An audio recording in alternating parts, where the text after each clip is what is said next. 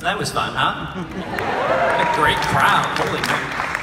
My name's David Leslie Johnson, and I'm going to introduce you to the director and cast of Annabelle, Sigman, Talitha Bateman, and Lulu Wilson.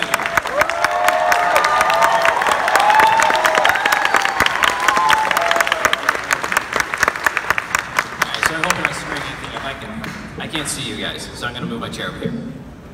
So, that was awesome. It was weird though, because, I mean, just because I came out and said that, yeah, I hear that sound here is awesome, there's something wrong with the mix. There was a lot of sounds missing, or they were really low, but still played really well, so I guess we don't... The crowd filled in for that, so I don't think anybody was disappointed, so no, yeah. it was awesome. I watched the movie, was like, terrified for 75% of it, and then the last 25% was like, all right, you guys are just making everyone else's job hard who has to make these movies. You're just moving the bar too high. You can't have all the scary. It's not fair. So who here, did anyone here ever have a doll that they were afraid of? I had problems with mannequins.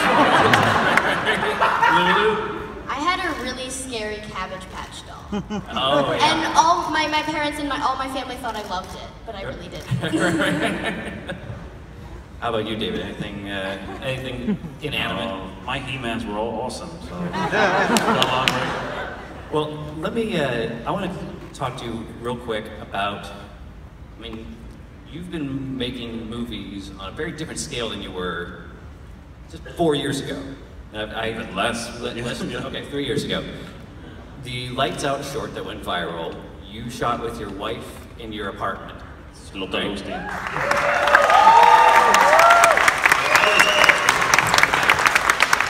got a chance to visit the set for this. The whole house was on a stage on the Warner Brothers lot. I'm sure your apartment is really nice, but do you prefer working on a big set like that? Or I feel like, are there different challenges?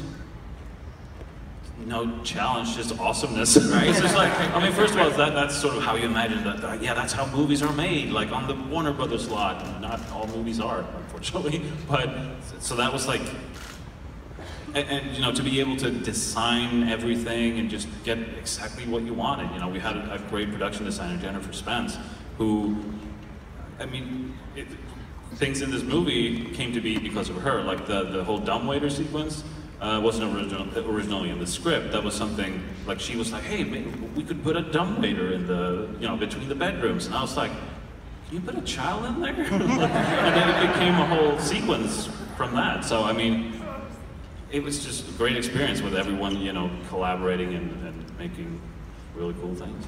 Yeah, well, speaking of collaborating, and there, I mean, there are two people here on our stage tonight. The first is godfather of the Conjuring universe, James Wan, who is making a little indie movie called Aquaman at the moment. And then Gary Doberman, who I thought wrote a terrific script. All the characters are really well written. Yeah, so I wanted to give it out for Gary since he can't be here tonight. He was busy in Romania working on The Nun. So he's working on expanding the universe even further. So Lulu, my next question I had was for you. How old are you? I'm 11. 11. Last year you were in another very scary movie, yes. Ouija, Origin of Evil. Yes.